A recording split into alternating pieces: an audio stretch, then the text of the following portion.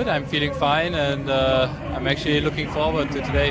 Yeah, and today could be a good day for you. I mean, could be an opportunity, no? Yeah, I hope there's a break going, and yeah, when everything is running smoothly, then I hope I can join it. You think it's the most likely scenario that the break goes to the end? It's what will happen today, or it's not so sure? No, I think it's not sure that it's a breakaway day. It could be, it cannot be, so we will see on the road what is happening.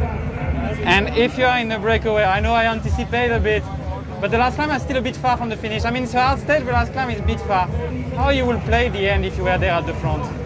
Oh, this something like this I always decide in the end. Like I always check like who is in the break, and then I have to see what is happening. So just talk about the beginning of the stage. How is I can say that there is always a dynamic in a race, and in this one, what is the dynamic when it comes to the breakaway in the morning? Because it always looks like there's a big fight, and suddenly that stops. How to take the good one? Yeah, you never know what's happening before, and you never know how many teams are willing to be in the break. You also don't know if someone tries to block it, if someone wants to go for the sprint. So you have to see the dynamic, and then sometimes it goes after 5K, sometimes it takes 50 kilometers, so you never know. It's like a gamble. Thank you, Lennard. Good, I'm feeling fine.